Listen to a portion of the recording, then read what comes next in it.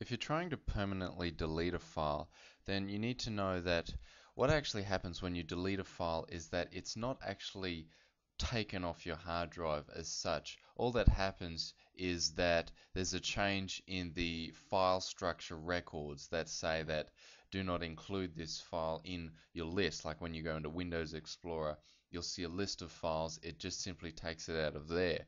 To actually delete it from your hard drive, you actually need to write over that data again.